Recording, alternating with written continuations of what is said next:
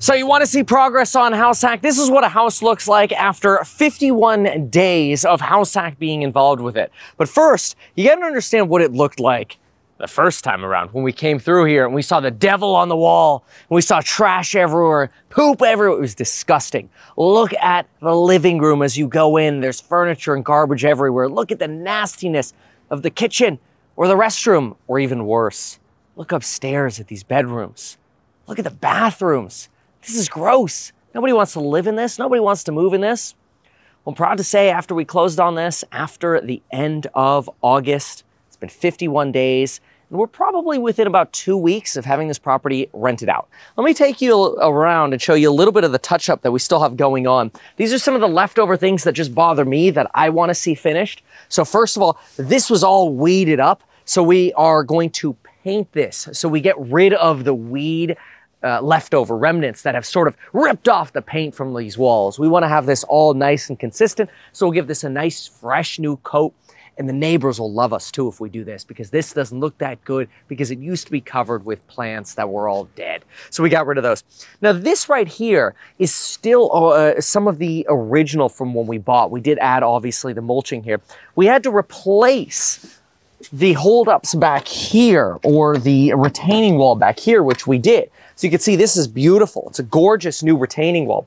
What I'd like to do is paint that retaining wall to match this pressure treated, or at least match this fence, just so we take what looks old and start making it look new. But this is beautiful with the pebbles here already and the new retaining wall. Maybe we'll throw a little bit of mulch over here and really clean this up. But absolutely gorgeous work on the retaining wall.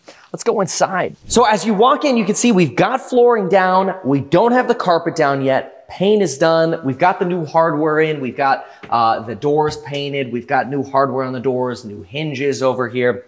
Still some things to do. Property isn't completely done, but we've already worked in new light fixtures. Some small things that I want to do. I don't really love this tile, but it's not worth reglazing this tile. But this gold, we can really make a big difference here. We're going to mask this off with tape. We're going to black bronze spray paint this. You got to clean it first though, otherwise the spray paint won't last. Sometimes you can even steel wool it a little bit. Doesn't take long. Most of the work is in the prep. That's actually generally true when it comes to painting. And so we're going to black bronze the gold, and that'll look really nice. That'll really clean this up. And then all of a sudden the tile won't be as much of a statement. See, the tile actually looks worse because it's next to the gold. When this is next to the black bronze, it'll look just fine. Already done the new flooring. We get the thresholds over here. We've got to get the 2-inch faux wood blinds. Those are going to be coming in. Windows will be get cleaned as well once we're out of here and everything's nice and clean. We got our new light fixture here. We've got our kitchen here. Gorgeous, a white countertop, gray cabinets. We've got the hardware. Garage still needs to be painted. Being used as trash storage right now, stainless appliances. So pretty gorgeous. I mean, much better than what this was. Really functional kitchen now, functional space, good appliances, clean property. We've got a new faucet over here in the bathroom. Got to throw in a mirror and a couple toilet bolts, which toilet bolts are sitting there. This is all part of, hey, got a couple weeks left. Obviously, there's still stuff to do. But it's nice to see some good progress here. And quite frankly, in 51 days, done a lot of great work out here. Touch-up paint's obviously going to come to touch up the rails. After the carpet folks kick in their carpet, there'll be some nicks to my baseboard as well. I expect that. Totally fine, totally normal. We've got one more light fixture thrown over here. I still see the smoke detectors that we had originally. I'm going to replace those with new, and then it drives me nuts when these stay dirty. So once carpet's done and we're doing touch-up paint, we're gonna get this cleaned. Actually, maybe we'll take this down and clean it right before the carpet goes in. If we look at the bathroom over here, we've done a special type of glazing on this bathroom, which is really exciting. Gotta clean all the windows and that. Take a look at this. This countertop is actually glazed, which is remarkable because it looks gorgeous. Really great job. We got the new light fixtures in here, a little bit of cleanup here, obviously, as we reinstall some of this cabinet hardware, which was here, which we decided to keep for the master closet. But otherwise, we've got what look like brand new countertops, cabinets, faucets, sinks, beautiful new light fixtures, hardware, bathroom and the shower, very functional over here. Some parts to change out. What we're going to do is we're going to bronze the tub flow and the tub controls. So that'll get solved, and this whole space will look brand spanking new. We are doing carpet upstairs, which I know some people are like, oh, why do carpet? So what we decided to do is go with a little bit of a combo where we have the flooring we're using downstairs in the bathrooms and laundry, and we're gonna do carpet in the bedrooms and hall. Some people have a preference for that, for comfort. And it's also about 1/4 the cost. So we're going with that because we could always change out a rug. It's not that big of a deal. And the extra cost it would have taken to do more of this for another maybe 800 square feet here just wasn't worth it for this project. We're not gonna get that extra value back. So we're really matching our rental competition here. And that's totally okay. You always have to look at what your competition is doing.